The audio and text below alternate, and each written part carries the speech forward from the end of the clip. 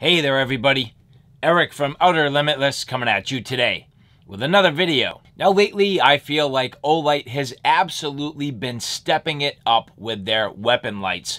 Like for example, their Baldr line of firearms lights, absolutely fantastic. Here on my Mossberg 590, this is the Baldr Pro. Recently they came out with the Baldr Pro R, which is their rechargeable weapon light.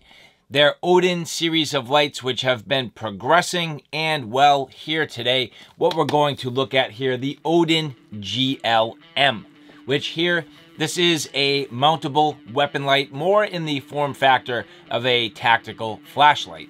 Now, I have not yet opened this up. I am going to get into this for the first time, so this is a little bit of a first look, first impression, and unboxing video.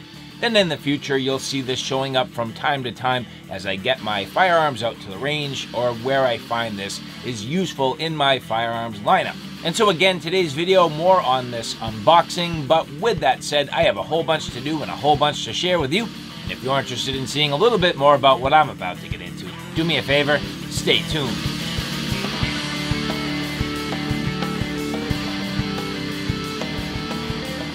Now before we get too far, I would like to say thank you very much to the people at Olight who did provide this for review. Now again, the Odin GL M. More on the firearms side of things, it's really a cross between a tactical light but yet a firearms light. This has an excellent output, just a high quality beam, good powerful throw, but also a laser.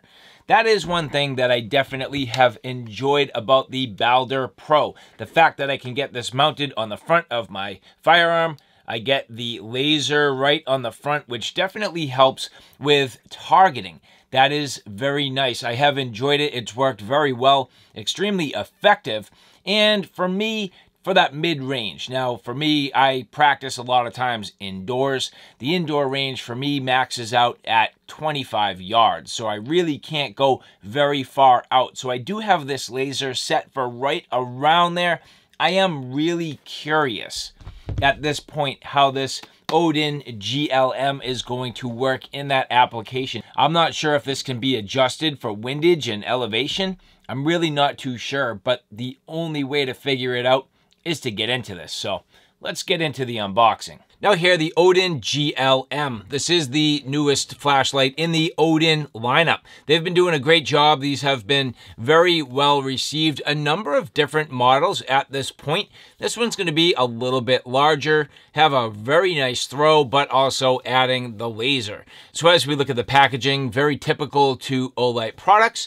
But here, well, we are going to use the O knife. And here, opening this up, this knife here is the Beagle, which I covered in a review on my primary Outer Limitless channel, which I do greatly enjoy these O-knife products. So the Olight O-knife, again, this is the Beagle. I've been carrying this literally as my EDC for quite a while now. Fantastic knife. But again here, the Odin GL. Now, I do think that Olight does a very nice job with their packaging.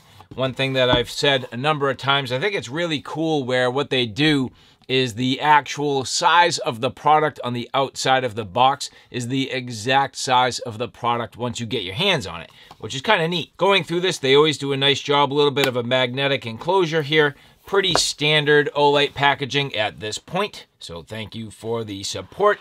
Getting into it here, basic instructions and your before first use, but removing the light itself. So here again, the Odin GL M. Now as you look here, pretty nice form factor in terms of the actual size of this light. It's based on, I would say, that 18650 sort of platform in terms of the overall size. A little bit longer, just a touch girthier, but at the same time, very, very nice. This is a beautifully made flashlight, as are all Olight products. Digging a little deeper here, nicely done the way they have this little sort of pull tab. Subtle details on the packaging, but it all adds up in presentation. Now here, you will see, so a remote switch with your low and high button. You can see here it can be adapted to a pick rail. And then on the back, here's your connector. This does go on the back where you have your magnetic tail cap. And in terms of installation, check this out. Boom. No problem. You lock this down, I assume. Yeah, maybe not. It just sort of spins. Very interesting. Oh, push to lock. There you go. Wow. Very nice. So push to lock. That's on there. And then pull it back and remove it. Wow. Very clever. I like that a lot. Great design.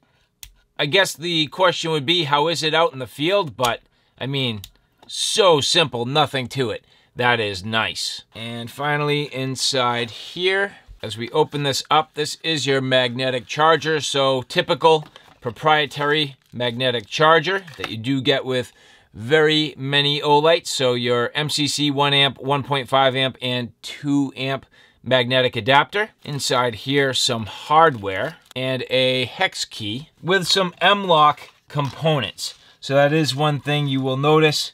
This does come with some M-lock components here. So be careful not to lose these tiny little pieces, which is why I love myself a good dish. So here, a magnetic dish, which is funny. None of this is magnetic, so it must all be aluminum parts. Except for maybe some of these little screws you can see. So very interesting. So again, this is your M-lock mount. So they kind of ship the hardware and then the mount itself a little bit separate. So here you can see, this is an M-lock mount. And then last but not least, deep down on the inside here, a couple of cable ties, so zip ties, and your instruction manual. So this does come fully outfitted, really to get down to some serious business. So depending on exactly what you're trying to do, depending on what firearm you're trying to mount to, there is a whole bunch going on here. So at this point, I'm going to kind of remove some of this packaging, get everything out of the way, and we're going to get into the details. So typically when you get started with an Olight, you got to do a little bit of work here just to get this prepared. So remove the tail cap, pull the little film both off the front of the lens, but then also they protect the battery. And one thing you'll notice is they do a fantastic job with their threads. Everything comes nice, gasketed, and well lubricated. As we get into this here, sliding out the battery, so I was a little bit wrong. As I said, it seemed a little thicker than an 18650. Well, here you go. This is why. A 5,000 milliamp hour 21700 lithium ion battery. This is a nice workhorse battery. Nice overall size, output. Generally speaking, the 5,000 milliamp hours should provide some pretty good longevity and at the same time some pretty good punch. So a great battery and absolutely fantastic to have it here in the Odin GL M. But as we get this back and installing the cap again, listen.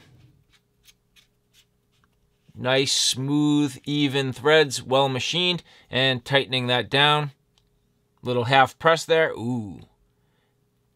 First thing that's interesting, you are not going to be able to pick up on this, but as I depress the button, it is a hepatic feedback. So this actually vibrates in my hands to tell me that the light is turning on. So again, hepatic feedback. Very interesting. Now that's the first time I depress the light. As I continue to press at this point, half press, that's momentary. It's not giving me that same feedback.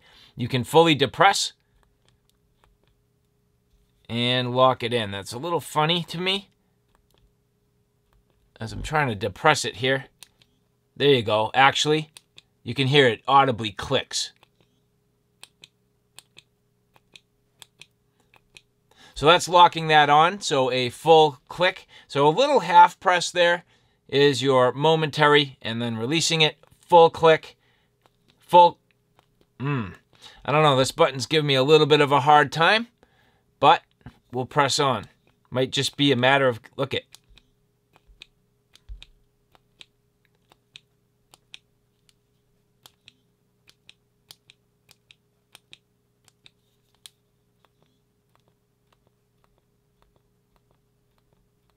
I think part of the problem for me is it ends up with these sort of extensions here, which is to allow this to tail stand.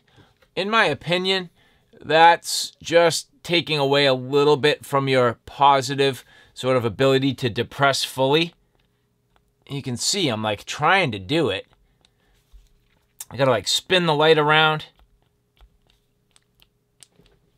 This is not working very well. So unfortunately for me so far, functionality wise, not the best. So a little bit disappointed right away, gotta be honest. Working through the front of the light here, you can see this does have multiple modes. So that is the laser mode, so there. Yeah, let's see if maybe I had that part way off. I don't think that would have been the problem, but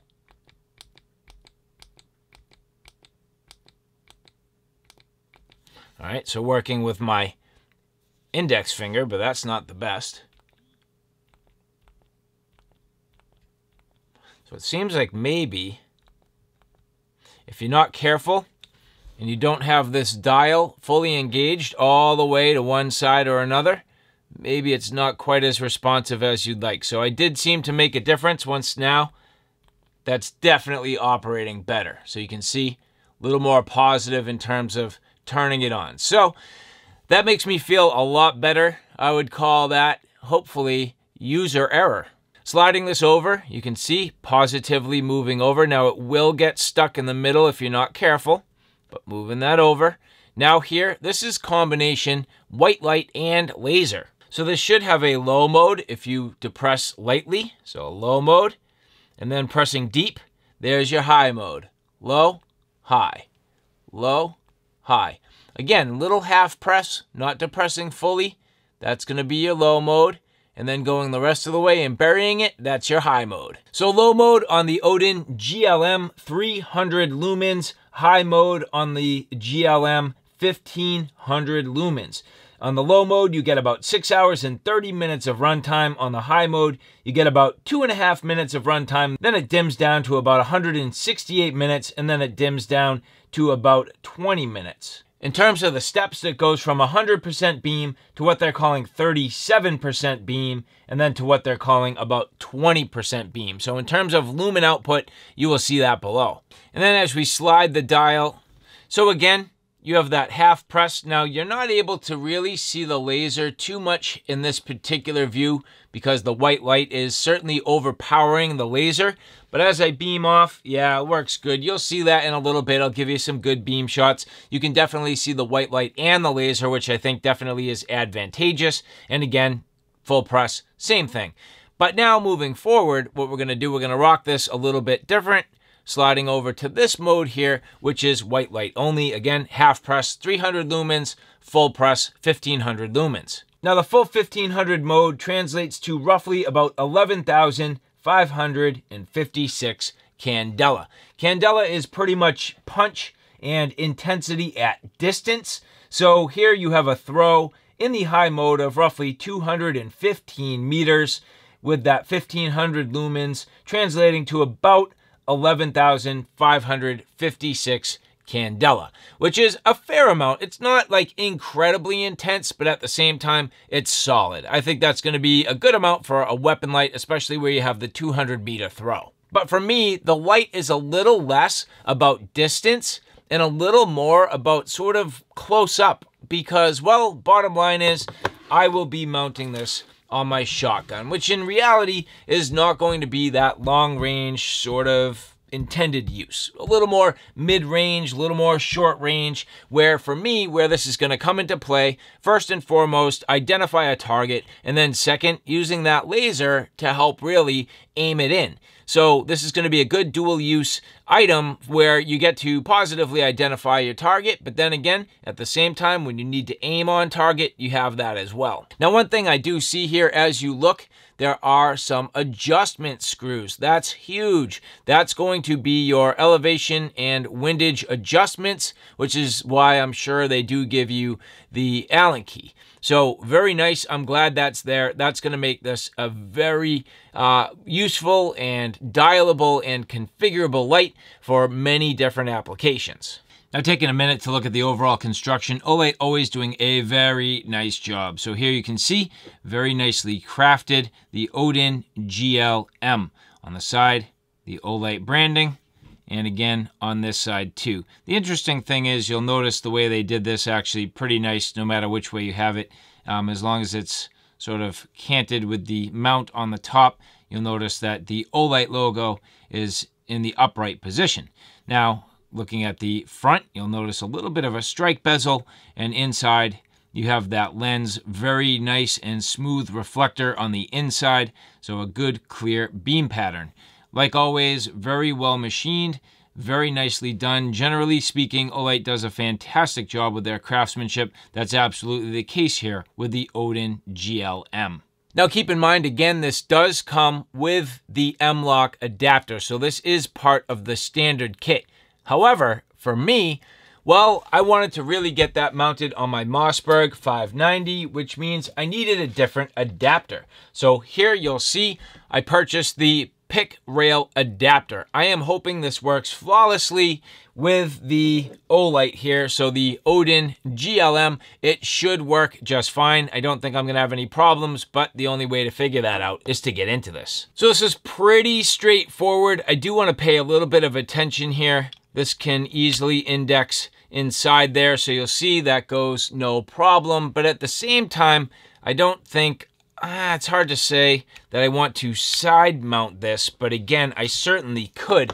When you look at the fore end of my 590, you can see I just have these covers covering up really some of the pick rail just to make it a little bit softer on my hands as I'm gripping the front and to not chew up my hands.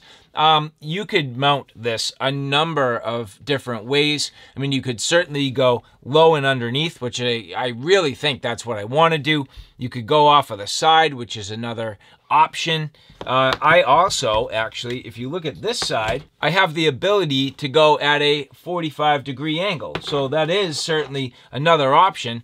I could actually go up high with this and kind of get it at a 45, which might be pretty cool. But then my brain says once I start setting this up, I do need to adjust my elevation and windage, and the more and more I kind of futz with this, the more difficult it might be to get this sighted in. So from a basic sort of straightforward installation that I know I can get sighted in perfectly, I think I'm best to go on the bottom of this rail, which is what I'm going to do for this example. So I will be able to get this mounted nicely on the bottom here. And then the other thing I'm thinking about is, well, what about this magnetic adapter? Because at this point, this would be a fantastic addition to this. Now, if I am careful, I could get this nicely mounted on the pick rail, probably up and around this area, and then hopefully not by accident activate the light when I'm actually firing if I don't want to, which means this actually puts the weapon light more on the side. So I do have a couple of options. I think working square versus canted at that 45 is going to be my best option. So I'm thinking at this point, let's mess around a little bit and get this mounted on the side. All right, so now with the covers removed, first thing, I'm going to start to mount the actual light itself. So the first thing to consider is the actual Allen screw here. So these sort of hex heads, and there is an additional package of hardware here. So an additional hex key and some additional bolts. So setting the bolts aside here. Now, the interesting thing is paying attention to the mount on the light itself. You can actually go straight to M-LOK adapter with this. You do not necessarily need the 45-degree adapter. So that is something to consider. You can go straight to M-LOK leveraging these holes, but I am not. I'm now going to loosen up on these bolts for this Picatinny adapter. So this did come with this Allen wrench. The Allen wrench was actually part of the pick adapter, not the flashlight itself. But just loosening that up, buying myself some space. And now thinking about how this is going to mount, I could do a couple of things. If I'm careful, this light could either go on the side or even possibly still on top, which is kind of cool. Or if I go this way, on the side, or even still on the bottom, which is also pretty cool. I think for this, I'm going to go with it at the bottom and mounting it about as far forward as I can. No problem getting on this. That's nice. So I have no like clearance issues, no difficulty getting on this. So this works out extremely well. This is a nice adapter. I like that. But that's certainly tight enough. Now, as you look here, this knob here, I have this now in the unlocked position, which actually allows me to take the light and slide it into place. So here, sliding the light in, that goes in, nice positive click, and then this locks it, which is awesome. So I can now take this little knob here, turn it to the right, and this light can't even come out. So that's pretty awesome. Keep in mind, that is the same functionality that you get with the included 45-degree adapter. Now, I've since removed the remote itself from this little carrier, and I kind of want to think about how this is going to fit and how this is going to sort of nest the wire down and out of the way, which means this really needs to go this direction. You'll notice one side is notched to allow the wire to feed through. Popping this down and into place. Now, just for leverage, I did need to work off camera for a split second, but that went on with ease, no problem. Taking the remote now and feeding it back and into place, so that sits right down and inside.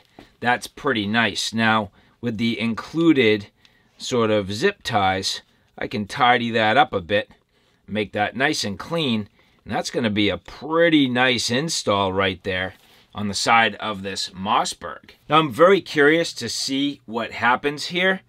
As you notice, the logo literally upside down. I don't know if this is going to be happy with this setup and my ability to now adjust both the windage and elevation and get this lined in. But just for the basics, let's take a look at this and see how it feels in my hands. Part of me likes how super clean this Baldr Pro was. Just underneath the forend, no problem, stayed out of the way, working very nice. Now, with the Odin GL M, you're going to have a little bit of a hard time seeing that, so I'm going to rotate around this way. You can see here, actually not too bad. It does protrude off the side quite a bit, so as you look at it here, you'll notice this does protrude quite a bit off the side, but still works for me. Does give me the room I need and clearance for my hand to grip, although I do have to say my thumb is hitting just a little bit on this. I might find that with a little bit of practice I get used to it, or I might need to actually swap this around to the other side. I'm not too sure yet. I'm just kind of feeling this out. But the other thing I could certainly do, which is a possibility, get this to the underside, and then I have to decide what I'm going to do, whether I use the remote or I don't use the remote. Not too sure. But at this point here, getting on the firearm, reaching underneath, this is your high button. So here, high, and pressing it down, momentary. Single press real quick, that locks it on, no problem. And then again, the low button, so again, single press, no problem. Now that's with the light mode. Let's actually take a second here. We're going to spin this dial. That's going to be the laser mode. The high button, well, that activates the laser, so you can see there. And what about the low mode? Also activates the laser. A real quick press locks it on, so that is fully locked on at this point. Pressing it again and off. So generally speaking, this is pretty nice actually having that right on the forend if I was getting into my stance and gripping. This does get a little bit in the way. I'm kind of bummed out about that just a bit. I can't say for sure whether or not I'm going to like that. And unfortunately, I think this is going to smash into my hand every time I fire. So this might not quite work in this configuration. Now, if I want to remove the light, one thing that is fantastic, you'll notice here, I've now unlocked this. So literally swiveling this from the locked position to unlocked. And at this point, depress, and that releases the light. That's really cool. This kind of like presses into place. locks into place. It's not coming out, but then you double lock it, no problem. But again, pressing that button, that releases it and it can come out. Nicely done. The mounts here for the Odin line, very nice. And so now you'll notice swapping sides. The issue I have here is I kind of need to route the cable a little different. My hand isn't quite as big a deal because now I'm not banging into the light. I have plenty of room to grip. My hand can slide up and underneath here, no problem. I can get down on the controls for the light. That does not seem to be a problem. As I shoulder mount, that's actually going to work out pretty good. But the routing, really at this point, I just need to be careful of this cable. Maybe I'll tuck it kind of up this way, and that seems like it will work. So that for me is a pretty good viable option. That feels nice. Again, getting on the light here as I reach underneath. So no problem. Leaning on the button, there's that laser. And if I spin the light, that's the one thing I'm gonna have to get used to, reaching forward. And there you go. So there's your high, pushing forward, low. So that does give you the general ability to see where you're going, to identify your target. And this also has the laser, which is nice. So at this point, let's give you some beam shots so you can kind of see how this looks. But this Odin GL M, so far going pretty good. So you can see here, installing a bore laser. So this is a bore laser. So anytime you fire, this will emit a laser beam. This helps me to kind of sight in things that have windage and elevation adjustments. Red dot sights, and in this case, the Odin GL M. So let's get some shots on target, see how this is working out for me. Let's see if I can get this sort of zeroed in. Now, granted, I'm not going to be at too far of a distance, but it's just some practice. So as you're looking over my shoulder, you can see here, I have the laser trained right on the target. Taking a shot here, you can see my actual shot is far up and left. So this definitely needs to be dialed in and dialed in hard. Now here, as you take a look at this, this is the windage and elevation adjustments. And unfortunately, their instructions do not determine which of these is windage and which is elevation. So I'm just gonna have to sort of sit here, mess around with it a little bit and sort of figure it out. So give me a minute, I'll be back. And so at this point, I'm not gonna pretend this is perfect, but it is pretty darn good. So here, as you look, green and red hitting just about the same. I mean, again, certainly not perfect, but it's at least reasonable. Now, I can't tell you which one of these was windage and which was elevation. To be honest with you, I just had to mess with it. And I don't have a good bench rest, and I probably could have done this completely better. But bottom line is, I was able to get this zeroed in, and at this distance, at least pretty easy. Now, is this perfect? No, I definitely need to get this more to a practical distance, but this is a good start. It can do it. And so that's the laser. You can see again, no problem. We're gonna change modes here, so dialing this to the combination laser and light, which you can see there. The laser, you can definitely pick that up.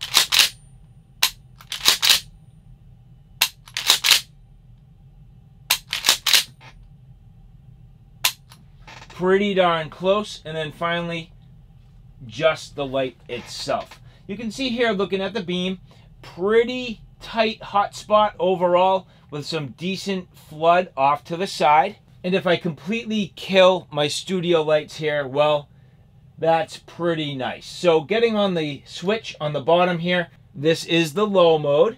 So getting on the low mode and then the high. And again, you get that hepatic feedback when you turn the light on. So it is kind of interesting, even with the remote switch. So again, low, high, off. Now, one thing that's interesting is you can even add a tactical ring. So if you want to carry this, you can add a tactical ring. You'll see, depending on how you want to grip it, it gives you a little bit of purchase there, and you're still able to get on the buttons with ease. So that's an interesting little adapter there. Just kind of goes on, threads into place there, no problem. and you can see those bolt holes. But there you can see the Olight Odin GL M, allowing this to have just a little bit of a tactical ring if you so choose. And so, all right, guys, there you have a look at the Odin GL M. How do I feel about it? Mixed results. I mean, some of this is me, so you can't really chalk all this up to the light. Not at all. I mean, some of it's me, some of it's the exact firearm I'm trying to mount it to, what my objectives are, and how it's going to work for me. And keeping in mind, well, the bar was set pretty hard when I got this Baldr Pro, which I instantaneously fell in love with. It's absolutely fantastic, and it fits on the front of my Mossberg 590 with ease. So that is something that I'm considering. I mean, why add all this contraption and difficulty when I have such a perfect light on the front? But it is a little more flexible. You can pop it off. It gives you the ability to have a nice tactical light. That's awesome. I do like the overall beam quality, the build quality, and the fact that this is rechargeable. So the GLM, definitely a nice weapon light overall. I think it looks actually pretty good on the front of this. Isn't too bad in terms of taking up additional real estate. And the other thing that I'm very happy, and I wasn't sure how I was going to feel about it, but as we cast off into the distance here, not too much shadow from the front of my muzzle. Not too bad there. Maybe a little bit, as you see here, kind of casting up and off to the side. And the fact that I could get this laser dialed in, not too bad. So all in all, definitely sweet. And so again, I'd like to say thank you very much to the people at Olight who did provide this for review. And for the rest of you, if you like this content, do me a favor, take a look at my Outer Limitless channel, which is my primary channel. On that channel, I cover everything from hiking, camping, and backpacking excursions, all the gear that goes with it, from the backpacks, sleep systems, shelter systems, knives, axes, flashlights, you name it. That's my Outer Limitless YouTube channel. So, all right, guys, thanks for stopping by. I hope you like what you saw. I hope you found it a little bit informative. If you like what you saw, please like, share, and subscribe. And as always, thanks for stopping by. Take care now. I'll see you soon.